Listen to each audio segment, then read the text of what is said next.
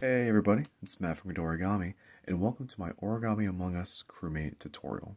By popular demand on Reddit and Instagram, you guys wanted to learn how to fold this model, and today that's what I'm going to show you here.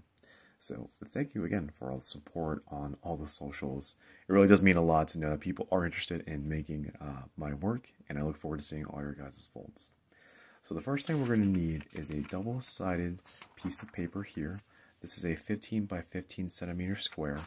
I have white on one side and green on the other. The first thing we're going to do is that we're going to fold this square into eighths. So the first thing we can do is fold the paper in half. First like this, and then again here.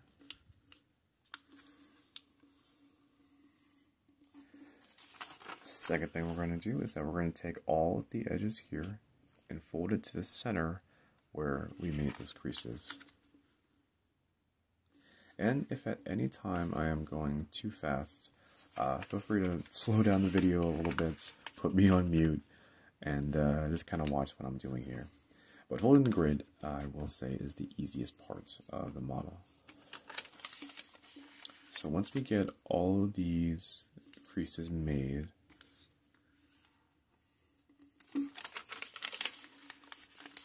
we are going to go ahead and turn the model over.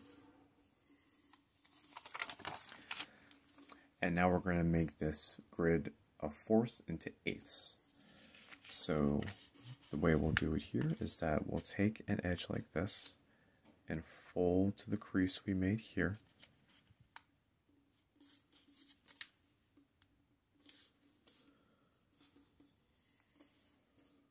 After that, we're going to go ahead and take that edge again and fold it to this crease here. So the end result from all this is we're going to have what's called an accordion grid. And as you can see from how it's folded is why we call it an accordion grid. Let's go ahead and speed this up a little bit and do it on the other three sides.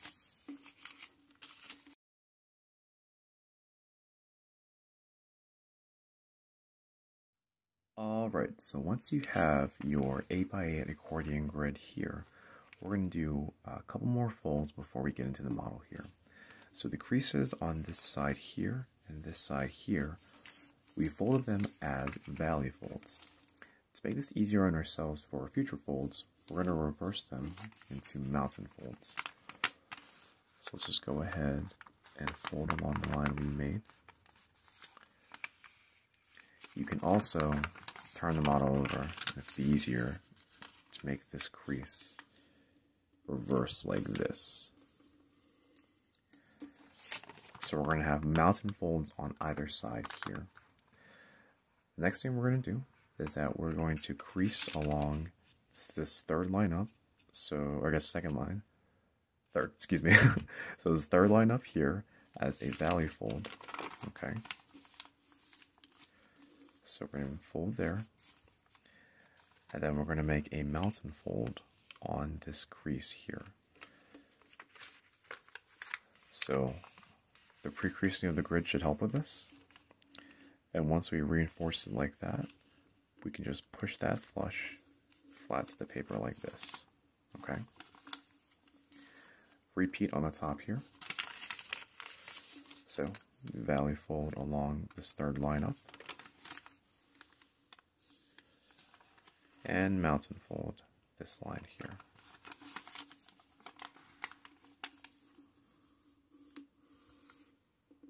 Okay. So, getting into the details here, we're going to start with a backpack on the back. So what we're going to do first is that we're going to fold these corners here on this flap to the center here.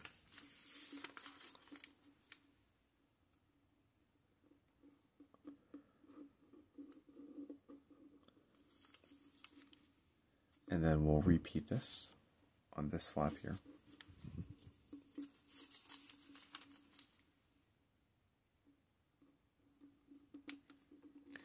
I'm actually going to zoom in just a bit for you guys, so you can see the details a little bit better. Okay. So from here, Once we have these flaps folded downwards, the easiest way for me to explain this is that we're going to take just this flap here on the edge, and we are going to pinch it and pull the paper down like this. And as you can see, those mountain folds we creased earlier help with folding this flap down all the way. So let's go ahead and do this on the other side. And that's the easiest way I think that I can explain that is simple without having to do many reverse folds, as excuse me, as that is what it's called. So that is the backpack there. Let me go ahead and zoom out a little bit. Alright, so now we're going to get into the legs here. So as we did with the valley folds and mountain folds earlier, we're going to start with that again. So for the backpack side here, we're going to make a valley fold along this crease here. So we're going to fold it back. Okay. So a valley fold here, and then we're going to make a mountain fold here on this following crease.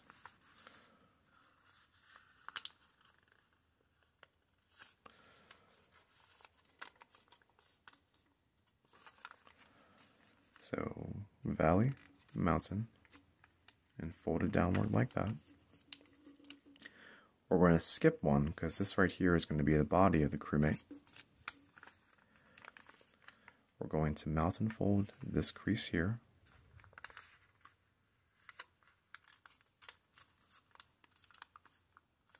Okay. And then valley fold this one here.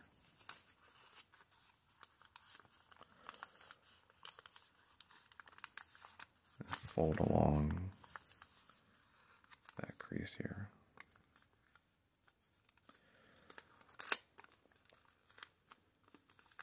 So this is what it will look like once you finish those folds. And this is what essentially it looks like when you make the valley mountain valley on this side, okay? We're going to go ahead and make the legs now. So starting with this side, we're going to turn that, I guess, facing forward. We are going to go ahead and take this corner and fold it to the center where this crease and this crease meets. So I'm going to fold that down.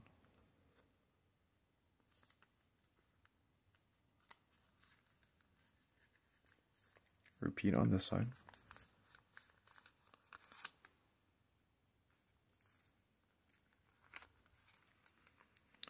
And so what we're going to do here is that we're going to unfold these flaps, and we are going to make what's called an Elias stretch. So essentially here, these two folds, so 1 and 2 on this side, are going to be mountain folds, while this one right here is also going to be a mountain fold. So the easiest way to do this is to spread the paper apart like this, to reinforce the mountain fold here and here. And what you're going to do is just press the paper inside like this. So here, I'll show you from this angle here. So you're going to press the paper inside like this. And at the same time, we're going to have valley folds on these creases here. So watch. So hold paper like this, press the paper inward, and as you do that, you're going to close up the flaps on either side, just like that, okay? So the paper from the front essentially is going to be folded backwards, like this. And we just close it on up. I'm going to give you one more view here from the back so you can also see this as well. So from this view, those mountain folds I was talking about on the other side are valley folds here. So valley fold, valley fold, valley fold here. When you have this, all you have to do is just bring this paper inward, and naturally the model will just fold in on itself, okay? I think that might be the probably the most complicated step as far as just explaining to someone who is new to origami. If you do have any questions about that step, please let me know, because I know it's a little bit more advanced again if you don't have much experience. So please let me know if you guys need any help with that.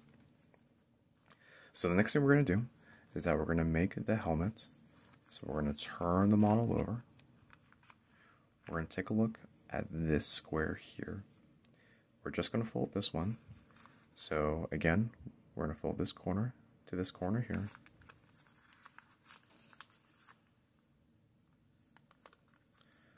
And with this particular one, we are also going to unfold it.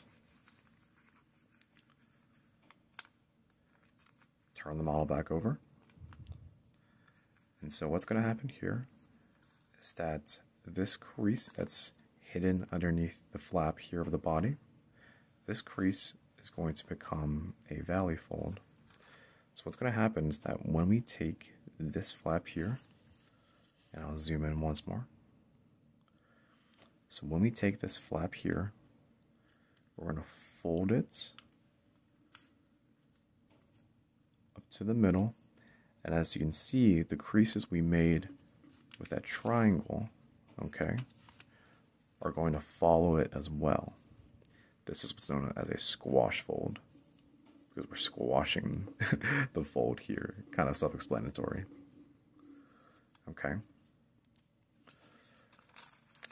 So let's do that one more time. And I'm just going to repeat some steps and everything, so that way it's a little easier for me to explain. So again, when you fold this flap on over, those creases will just follow very naturally, and you'll squash fold there. The next thing we're going to do is that we're going to fold this triangle, or this flap here, to this corner, and this is going to be very similar to that of the backpack we made. And again, because of the mountain fold we made all the way at the beginning, it's going to be easier just to take this flap and fold it on downward, just like so. Okay? So same thing we did for the backpack. Turn the model over one more time again. And we're going to make a crease between this point and this point here, just by taking this corner and then folding it upward to this corner here. I'll actually leave the camera zoomed in like this, because I think we can see the details a little bit better now, because that's what we're going to mainly focus on now. So let's fold over this flap here to maintain the color change of the helmet.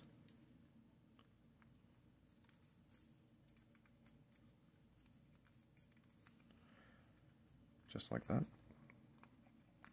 Now let's get into the details here. You can kind of stop here if you like to have a more simple version of this model, but please feel free to continue watching to get the details here. So we're going to work on the helmet first. We're just going to fold this tip of the triangle inward. There's really no reference point. Really, it's to taste. I just fold it against the line here, so that way it's more rounded. And then we're going to take this corner here and also fold that inward, so that way that part can be rounded as well.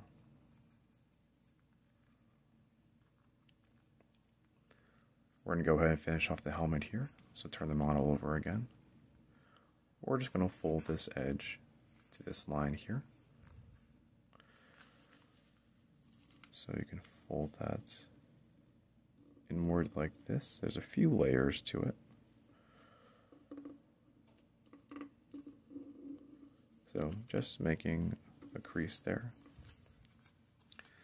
And again, rounding off the helmet here.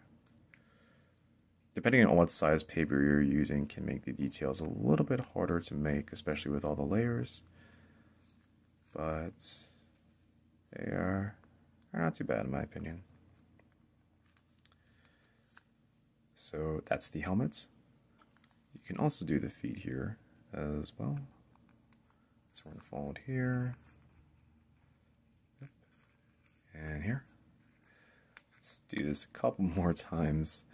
Again, make this Crewmate to your own liking, to your own shaping. I think that that's what the unique thing is about origami, is that there's so many possibilities, and whatever you put into it is your own style of origami. And as you can see, this is kind of mine. Last but not least, we're going to work on the backpack here. Let's fold along this crease backwards. Fold this edge to here, essentially making a crease halfway.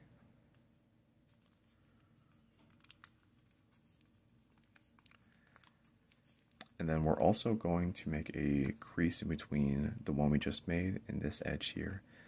Easiest way is just to take a look at this side here and align it with that edge here. I'll try to find a good angle to show.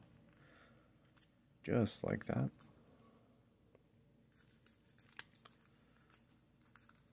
So now we have that crease there.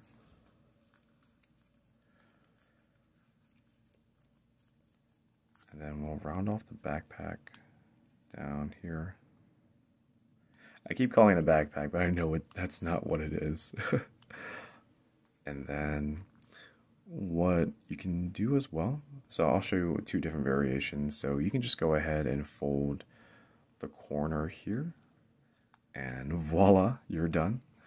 But if you want to make the backpack a little bit shorter, I'll show it to you guys here. So you're going to take this corner and fold it along this crease here. So again, these details are getting much smaller as we go.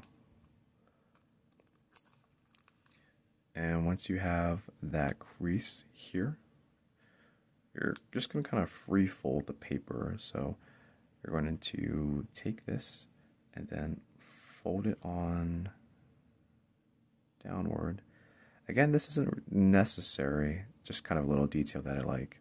So essentially what you're doing is that you're making a crease from that point where we made the triangle just straight across. And at the same time, you'll notice that we're doing another squash fold, because we're going to squash the paper just like that. Squash folds are one of my favorites. So that's what it looks like, and it does make the backpack a little bit shorter than where the helmet is. And then you can fold that corner on inward, and you have your Origami Among Us crewmate here. So again, if you guys do have any questions, please let me know in the comments below, either on here, Reddit, or on Instagram. Thank you so much for making it this far in the video and sticking it out with me. I'm definitely here to help you guys with the model whenever you guys need. So again, thank you, and thank you for all the support recently on all my socials. Links are in the description below. I don't know how to do this YouTube thing.